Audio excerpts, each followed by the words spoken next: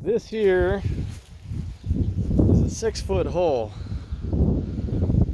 No markings. You got to be careful. You just wander along and fall into this hole. But this is the site and soil test for our incoming septic system. And it's been sitting like this for a while because we've been having trouble getting permits because of, oh, you guessed it, COVID-19. Anyway,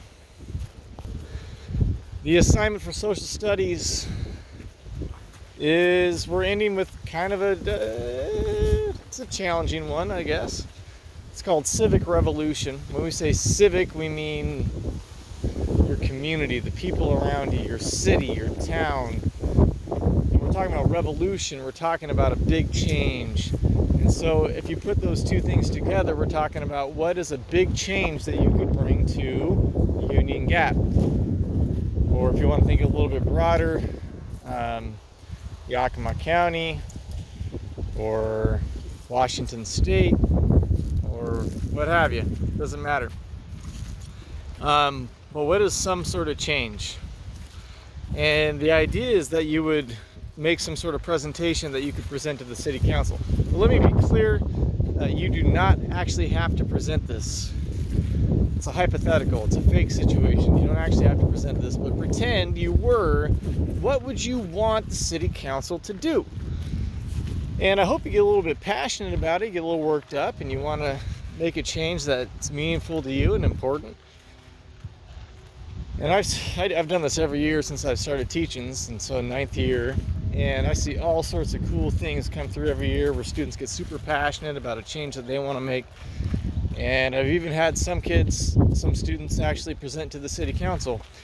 And actually that skate park that is over Cahalan Park, over by the mall over there, that whole thing started with a student in one of my classes saying, you know what, I want a skate park. And the change actually happened. Okay, so you never know. Your idea might actually come true. So you want to come up with a really good presentation, reasons why we should have your idea,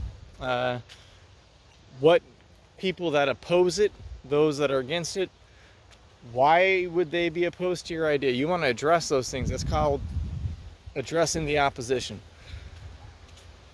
And you want to have some facts, and you want to have some evidence. All this is going to take some research and some work, but you can do it. So come up with an idea, think about what it would take to make that idea a reality. Think about people that would not like your idea and try to convince them. And put it together in a PowerPoint, a video, a poster, doesn't matter, I don't care. And share that with me in some way. And if you get super excited and you're like, I want to present this to the city council, I will come to your presentation and I will support you. All right, I can promise you that. I make that pledge right here, right now. All right. We've wandered all the way back east. We're back to our starts. Look at these little grow tubes here. And if you peek inside of them, there's little canes in there that are sprouting little vines. It's so beautiful. Look at them. Look at those little green things down there. Those were just what looked like dead sticks. And you put those dead sticks in the ground and you give them some love, and what do you know? Next thing you know, you got some vines. Pretty neat. All right, everybody. I care about you and I miss you. Hope you're doing good. Let me know if you got any questions. Bye.